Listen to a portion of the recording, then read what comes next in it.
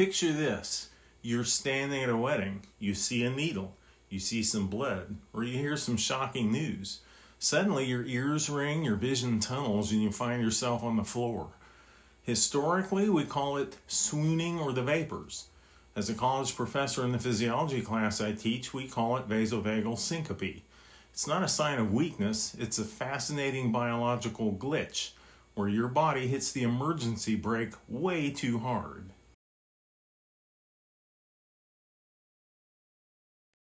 Here is what is happening inside the autonomic nervous system.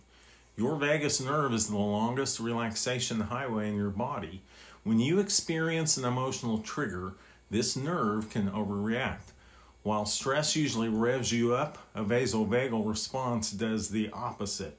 It slams the brakes. Your heart rate drops and your blood vessels dilate like a garden hose losing pressure. Your blood pools in your legs. Your brain lacks oxygen for a split second, and your system takes you offline to get your head horizontal. You can actually stop the faint before it happens. If you feel that pre-syncopal tingle, use the applied muscle tension technique. Cross your legs tightly, clench your glutes, squeeze your fists.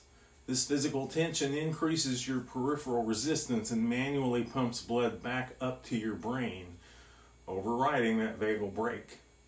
It's essentially using your muscles as a physical gas pedal for your blood pressure. Your body's not being dramatic. It's just being overly protective. Have you ever experienced a vasovagal episode during a blood draw or a big moment?